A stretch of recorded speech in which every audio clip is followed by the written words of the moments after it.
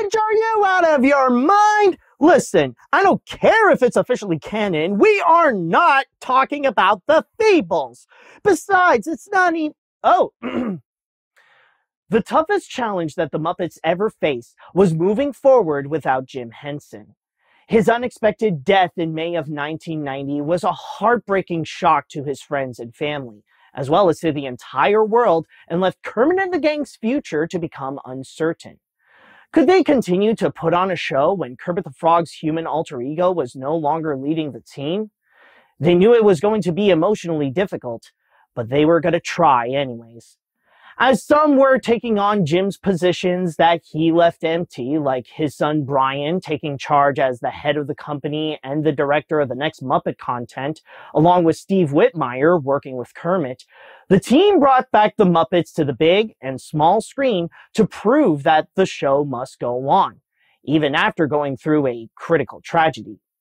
As a result, with the help of Disney to distribute their projects, the gang were able to create what are now considered some of the most iconic moments in the Muppets history, like the Muppet Christmas Carol and Muppet Treasure Island, along with a new Muppet Show-like series called Muppets Tonight, which did not last long, but it did do better than the Jim Henson Hour. It took a few years, but the Muppets were able to find their confidence back to get things started again. And with that newfound confidence, they decided to make another movie where they boldly went where no Muppet had gone before. Except for the Kuzbanians and the Swine Trek crew. In 1999, the Muppets returned to theaters for their sixth feature, Muppets from Space.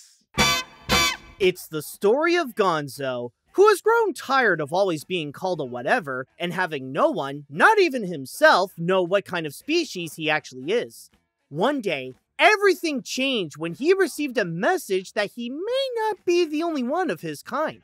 It's just that the rest are not from Earth. And on his pursuit to contact what could be his long-lost family, Agent Singer of the secret security facility CovNet captures Gonzo to prove to his boss that aliens are indeed real, along with holding Rizzo hostage for their testing.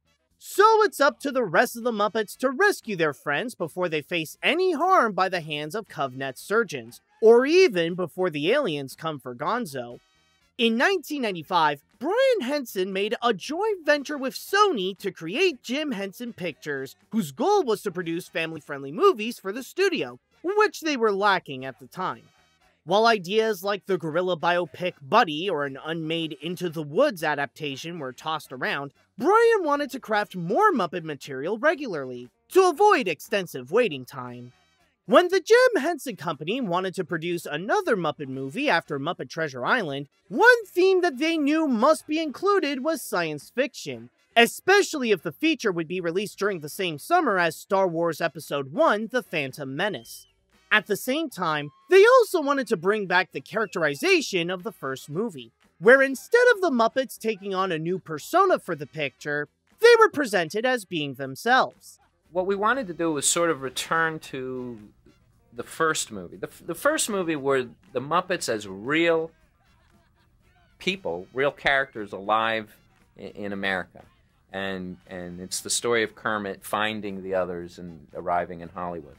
All the other movies since then have really been putting on a show of one sort or another. So we wanted to do a movie that continued the first movie, that says, okay, now I know the Muppets are alive, and the Muppets have been making all these movies and stuff, but where do they really live, and how do they live, and how do they get along? So we've sort of done a movie that's kind of fits closest with the first one. With the concept in place, several scripts were written that played with the sci-fi theme that featured elements of space parodies. However, most of them ended up going nowhere. One was a straightforward pigs in space movie. Another script, written by Kirk Thatcher, was called Muppets in Space, where Kermit was abducted by aliens because they thought he was their long-lost leader, and the gang set out on a space-traveling mission to save him. On a side note, the latter was close to being developed, as the company announced the project in 1998. Also, at the same time as the announcement, Welch's was promoting limited-time jelly glasses with the theme of Muppets in Space, even using the title for their advertisements. However, there may be a chance that this could be a major coincidence because there's no confirmation that this was directly related to the proposed movie. In the end, the script that was chosen was the one written by Jerry Jewell and later revised by Joey Mazzarino, which was a little similar to Thatcher's, but centralized on Gonzo with the tentative title Star Gonzo. The reason why that one became the winner was because it had the most heart, as his version was inspired by Gonzo's song in the Muppet movie, I'm Going to Go Back There Someday. As for the director, after helming the last two movies, Brian Henson decided to step aside from the job so that someone else could give the Muppets a fresh new take. He initially hired Grease director Randall Kleiser to lead the project, as he previously helmed a sci-fi family film with Flight of the Navigator. However, after the movie was given the green light, Brian felt that he wasn't a good fit for the picture. Instead, they brought on board a filmmaker who was working as a writer on Nickelodeon shows like Rocko's Modern Life and Kablam to make his directorial debut named Tim Hill. Now, during production, Hill was said to be a nice guy. I mean, there's nothing bad to say about him. It's just that Mazzarino had serious issues with all the changes that he wanted to do with the script, including getting rid of all the parodies that would go and spoof films like Alien, Contact, or Men in Black, and then he would go and replace that all with more heartfelt moments. You know, try to be more real. But the thing that really made Mazzarino quit the entire production was the film's new ending. In the original draft, the aliens turned out to be ugly monsters that actually have no relation to Gonzo. They were actually just so mesmerized by his crazy stunts in the Muppet Show, and they decided that they're just going to make themselves look like him because, well, they thought he was the ultimate being. While the question of what species Gonzo is remained unanswered, it ultimately didn't matter because he knows that his real family is the Muppets, even if they're not related by blood. But despite the writer opposing the notion, Hill decided to go and switch that ending entirely anyways so that he could go and confirm that Gonzo is an alien and that those extraterrestrials are indeed related to him. Similar to Muppet Treasure Island, Frank Oz did participate in the movie, but only to provide the voice, as he was too busy directing his own movies, leaving other performers to play as his characters like Ricky Boyd as Animal, John Kennedy as both Fozzie and Sam, and Peter Linz as Miss Piggy. Interestingly enough, there were a couple of instances where the public got to hear Linz as Piggy. It wasn't on the movie though, but rather in the trailer and on a Wendy's commercial promoting the tie-in toys. Listen, everyone, listen! I've got great news! The mood is tense. My hair looks great. Chug loud! Also, this movie marks as the first appearance of Scooter since Muppet Vision 3D, which that was the last time Richard Hunt performed as the character before he passed away in 1992. For this film, Hunter's brother Adam brought Scooter back to life.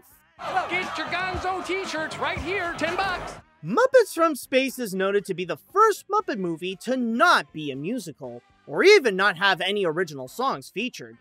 What they did instead is fill the soundtrack with already existing funky music like James Brown's Get Up Off of That Thing, The OJ's Survival, and the Commodore's Brick House. There were some songs that did get an update for the feature, like a new version of Shining Star by the Dust Brothers, and Flashlight to turn it into a duet with George Clinton and Pepe. There was also going to be an updated version of the song that inspired the movie, I'm Going to Go Back There Someday, but it was dropped from the final film. However, it did get released a few years later on the album of The Muppet Show's 25th anniversary. I'm going to go back there someday. When Muppets from Space crash-landed in theaters on July 14th, 1999, let's just say that the results were as bad as a crash landing. Critics were not too fond of the picture, stating that while the elements that made the Muppets iconic are still noticeably there, like the heart and the humor, there wasn't enough of that to make the picture fully worthwhile. As for the box office, it not only flopped, but it became the lowest grossing Muppet movie with only $16.6 million domestically and a worldwide total of $22.3 million on a $24 million budget. That and the box office disappointments of two other projects, Buddy and Elmo in Grouchland, put a hold on any other theatrical Henson projects. The ones that came after went straight to video, such as Kermit Swamp Ears, or were independent co-productions like Mirror Mask and Steve Barron's Rat.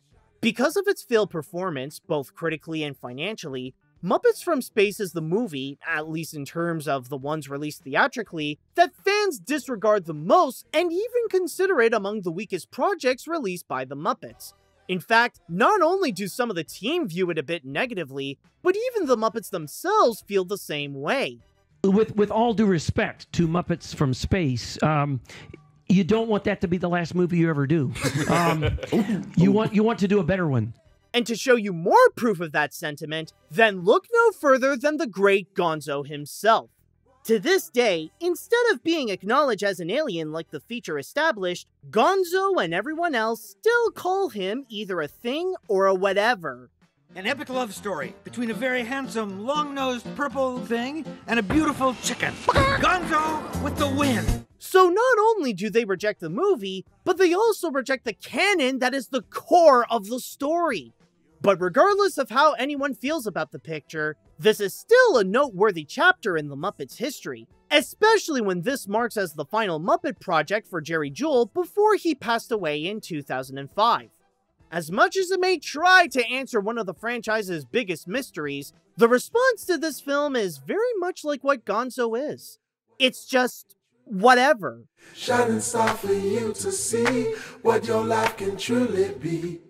As the new millennium entered our time, the results of Muppets from Space exposed a problem that they tried to neglect. The team never got over Jim Henson's death.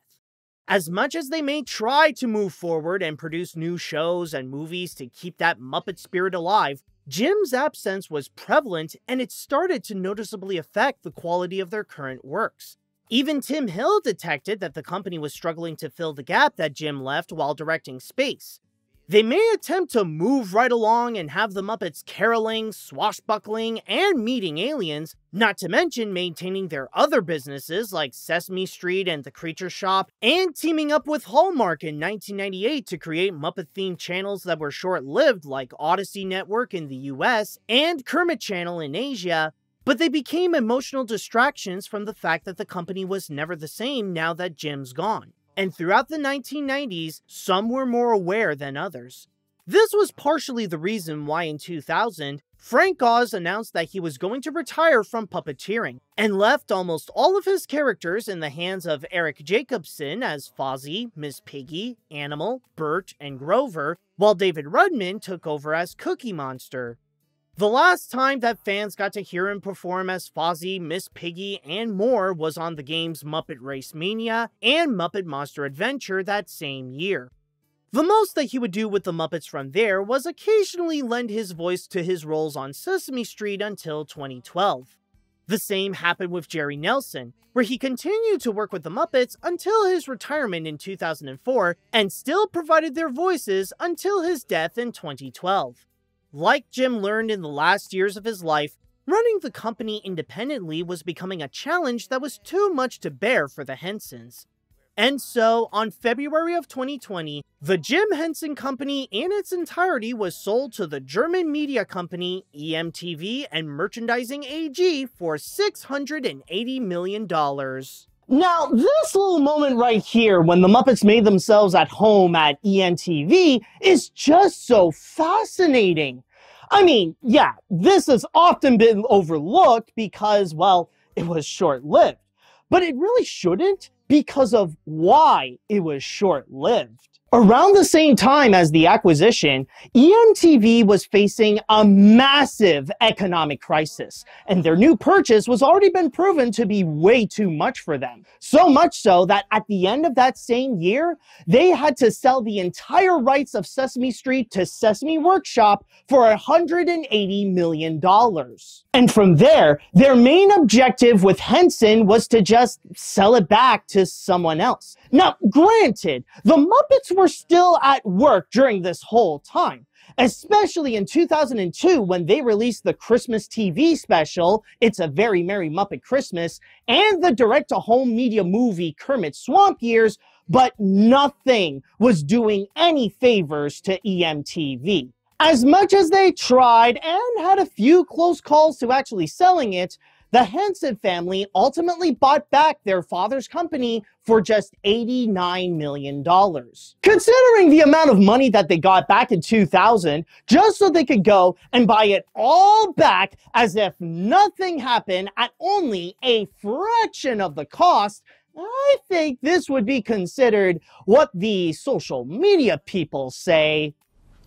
W. Very good, animal. However, there is just one problem with reclaiming the company. They're back to square one.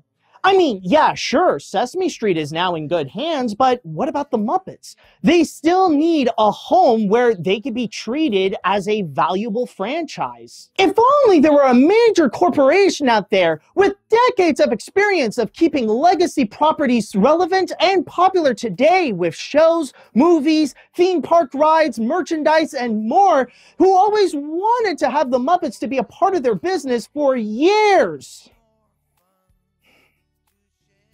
Oh, wait a minute.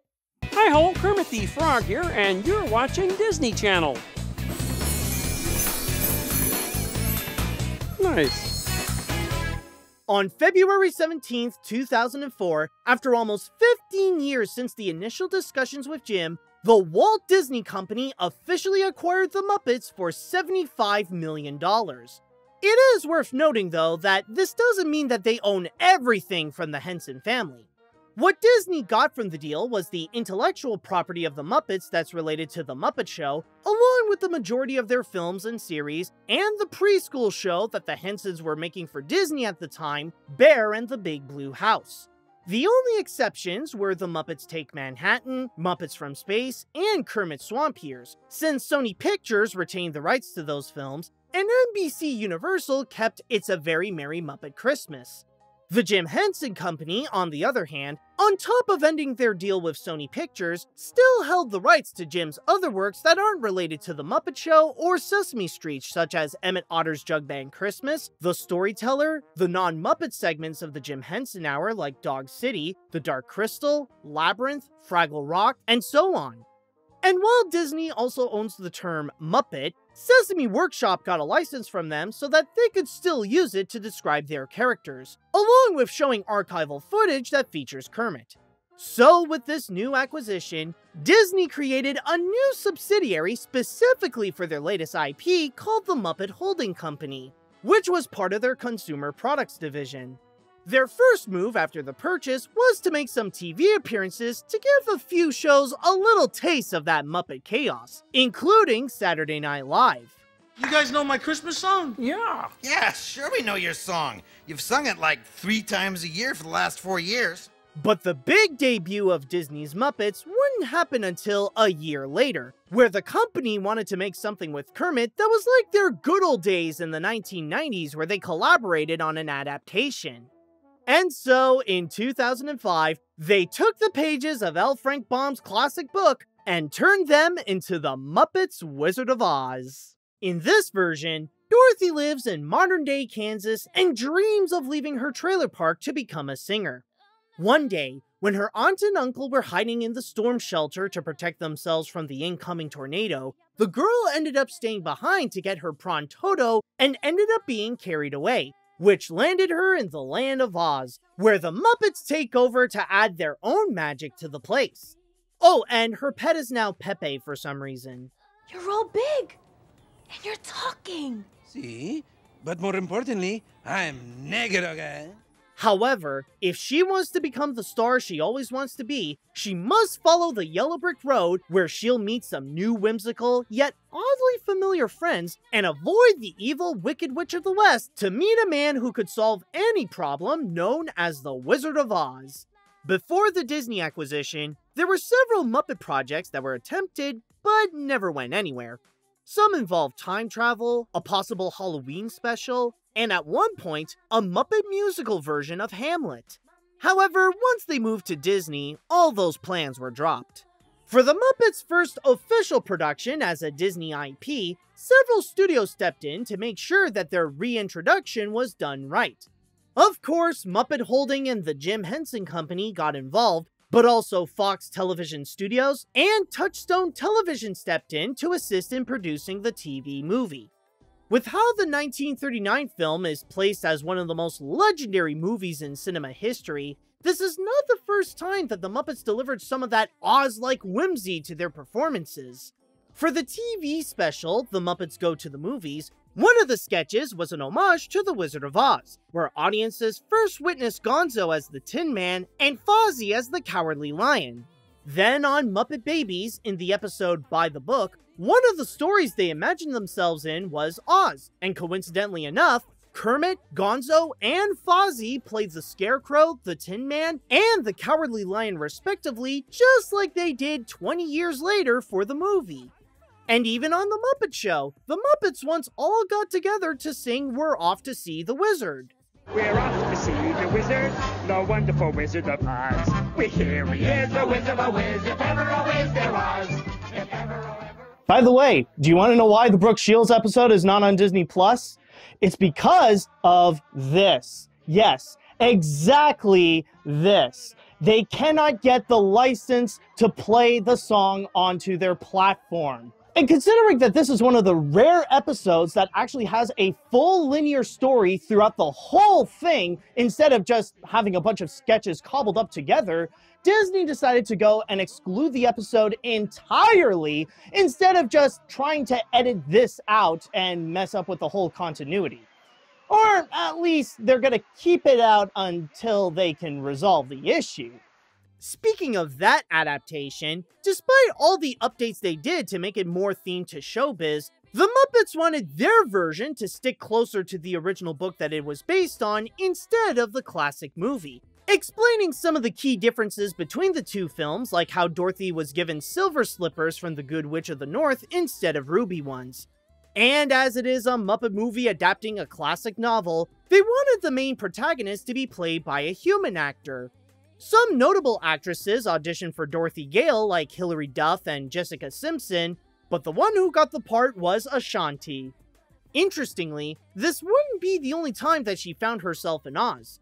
In 2008, she participated in the Yellow Brick Road Not Taken, a concert celebrating the 5th anniversary of the Broadway show Wicked, and a year later, she reprised her role of Dorothy in the 2009 Broadway revival of The Wiz.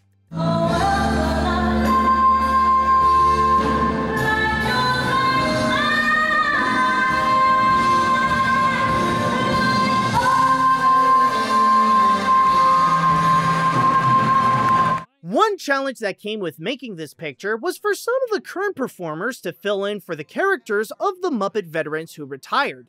The process already began with It's a Very Merry Muppet Christmas, where Eric Jacobson started to fully try out Frank Oz's roles, and the special was noted to be the start of Kirk Thatcher's position as the Muppets' regular director. But for the Muppets Wizard of Oz, on top of Kirk and Eric taking on their new roles again, including the latter playing as Sam Eagle for the first time in a major production, others had to fill in the gap that Jerry Nelson left. These include John Kennedy playing as Floyd Pepper and Bill Barretta as Lou Zealand. It's also worth noting that this is where Barretta made his debut as Dr. Teeth, a role that he got to keep since. For the movie's music, Disney hired an up-and-coming composer who started expanding to different fields.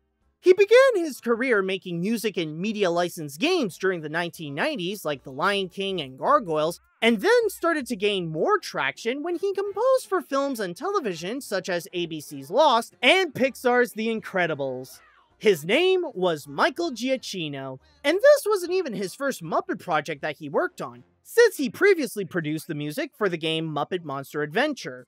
On Wizard of Oz, Giacchino collaborated with several songwriters like Adam Cohen, Deborah Frank, Jeannie Lurie, and Steve L. Hayes to create the 5 original songs for the picture, which includes Gotta Get Out of Kansas, When I'm With You, The Witches in the House, Calling All Munchkins, and Good Life. The Muppets Wizard of Oz made its debut on April 27, 2005 at the Tribeca Film Festival and premiered on ABC as part of The Wonderful World of Disney on May 20th, 2005. The airing itself was a hit, as 7.75 million viewers in the US watched the Muppets set off to see the Wizard. How they felt afterwards, however, went as well as, well, what you see here. Critics said that the movie was, at best, subpar by the Muppet standards. It may have its witty moments, but they slammed Dorothy's selfish attitude of wanting to be famous, Ashanti's performance, the unnecessary amount of cameos and pop culture references, and the badly out-of-place adult humor. Yeah! How do the producers of Girls Gone Wild do it? Mr. Kermit! Yes, folks, the Muppets know what Girls Gone Wild is. Oh no, wait, no, scratch that. Disney's Muppets know what Girls Gone Wild is. So there you go. There's your double dose of going off-brand awkwardness for the day. I feel dirty! A weirdo. However, one plus side that did come from the reception was that the song, When I'm With You, received an Emmy nomination for Outstanding Music and Lyrics. I think it's safe to say that this is not among the Muppets' proudest moments, and at worst, it made the public feel less confident about Disney being their new owners. However, it was still a bold move to return to making Muppet-style adaptations, and gave more time for the updated team to practice their craft without some of the original Muppet performers with them. Not to mention that this marks as the last time that the Jim Henson Company got to produce a production with the Muppets. This movie may have put them in a low spot, but on the bright side, that yellow brick road to redemption can only go up from there. While The Muppets Wizard of Oz was not favored by audiences, the critical reception did not discourage Disney from giving Kermit and his crew more recognition. On top of promoting a special event that celebrated Kermit the Frog's 50th anniversary throughout 2005 called Celebrating 50 Years of Being Green, where they released DVDs of their past movies, excluding the Sony ones, they were also selling the first 3 seasons of The Muppet Show on DVD, including the first in 2005, the second in 2007, and the third in 2008. There was also a tour to honor Kermit's 50th that was planned to be a global event. However, earlier in September of 2004, Michael Eisner announced that he was resigning as CEO of the Walt Disney Company, and that he'd give his position to Robert Iger, to which his leadership began in October the following year. One of his first actions as the new boss was changing the staff at Disney, and in Muppets Holding, the head, Chris Curtin, whom Eisner personally picked to lead that sector, received a promotion within the company, and his old position was given to Senior Vice President and General Manager of Baby Einstein, Russell Hampton Jr. His goal with the Muppets was to make sure that the profitability takes top priority instead of Curtin's approach of trying to make them trendy, including having them appear in more commercials and a live show on the Disney Cruise Line called Muppets Ahoy. There was already a reality show that was pitched to ABC called America's Next Muppet, but the channel was hesitant to move forward with that idea. What Hampton did instead was scrap those plans altogether, along with canceling the 50th tour after 3 stops, and make a deal with the French network TF1 to produce a new series in 2006 called Muppets TV that was only shown in France, along with the Muppets only speaking French and played by French puppeteers. Non, mais enfin, je comprends pas que tu me poses la question. Enfin, c'est simple, je suis le patron, le boss, le fromage de tête, le grand Manitou, le présentateur, quoi. Ouais, justement, le boss. T'as pas un truc à demander à Pascal? Oh, you've never heard about this show? Well, to be fair, neither did the French. Or maybe they have heard of it, but they certainly never cared about it. especially when it was scheduled at a very inconvenient time slot. The episodes were about an hour each, and fans and the Muppet team were upset of the idea that the Muppets can be casted by multiple different people at the same time. Some fans have even theorized that it was because of Muppets TV that Disney learned their lesson that the Muppets can only be played by one performer at a time. However, another promotion occurred when Hampton became the president of Disney Publishing Worldwide in 2006, and the position was then given to Lily Breyer. She made a significant transformation to the Muppet division by changing its name to The Muppet Studio, and moved it from Disney Consumer Products to her sector, where she led as the Senior Vice President of Special Events at Walt Disney Studios. And as they continued to make their small appearances, like at the New York toy store FAO Schwartz, where they opened a boutique to build your own Muppet, at Walt Disney World, where they put out the Muppet Mobile Lab, which was an interactive animatronic of Dr. Bunsen, Honeydew, and Beaker, and on television with another Christmas special called A Muppet Christmas Letters to Santa in 2008. But then there was one project that suddenly made them popular again. One that came from an unexpected medium. It was not a movie, it was not a new show, it was a YouTube video. Is this the real life? Is this just fantasy? On November 23rd, 2009, the Muppets uploaded a music video of their cover of Queen's Bohemian Rhapsody. They previously produced content for the web before, like the short-lived web series Statler and Waldorf From the Balcony on Movies.com, and had a famous hit before, like Beaker's Ode to Joy, but the Muppets' Bohemian Rhapsody was the one that made them viral, gathering over 100 million views after its first year, and winning 2 Webby Awards for Webby's and People's Choice for Best Viral Video. And from there, the Muppets found themselves back in the spotlight, this time as internet stars, not only having their own cooking web show called The Muppets Kitchen with Kat Cora, but also releasing more viral videos like Ringing of the Bells, Stand By Me, and Popcorn. At the same time, they also became the spokespeople of Give a Day, Get a Disney Day, a volunteering program in 2010 where Disney teamed up with nonprofit organizations to encourage the public to do more volunteer work in exchange for 1 free admission to the American Disney parks. But as much as the Muppets broke the internet, their newfound comeback was just beginning, and their greatest return awaited them on the big screen. You okay? That was quite a tumble.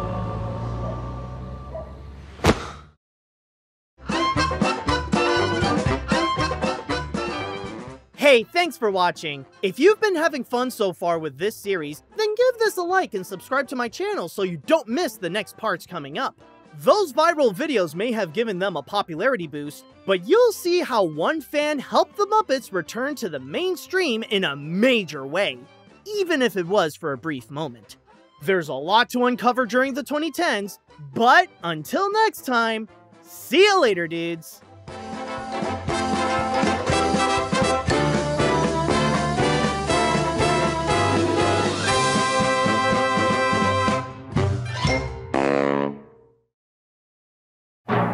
This has been an evening to remember. Why? I forgot.